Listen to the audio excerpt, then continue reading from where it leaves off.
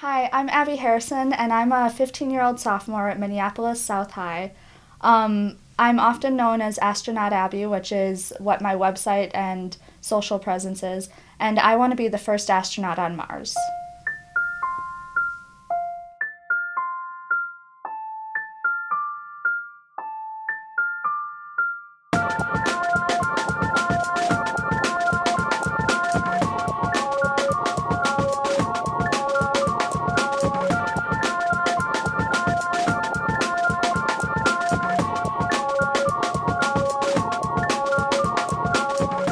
I first started being interested in space when I was maybe like 6 or 7 years old, somewhere around there. I was just a kid.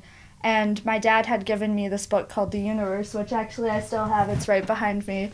Um, and it's a really great book. It's like a coffee table type book. It's a compilation of just space science, and it had some great pictures and everything in it.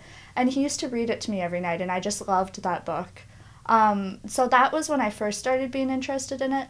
But when I decided that I wanted to be an astronaut, I started saying it when I was really young also because I was reading a lot of science fiction books. And I kept saying, like, I want to be an astronavigator because that's what I thought it was called. And then I learned that that's just called a pilot. And so that's when I got in this idea of being an astronaut into my head. And then I started, like, planning towards it and researching about it when I was 11 or 12. I think that the moment that I know that I'll achieve my goal is when I first step foot on Mars, and even more importantly than that, when I come back from Mars and begin to share what I found in the exploration with people on Earth. For me, Mars just holds a lot of curiosity, you could say, because of the closeness that it holds to Earth. It's sometimes I've heard it described as almost a sister planet to Earth because of the relative closeness in size and distance from the sun. And so to me, it's really looking at what happened in the past of Mars and the geological and the possible biological features that Mars holds that is the most fascinating. I think that the next step for me would be to go to college and get a really good education.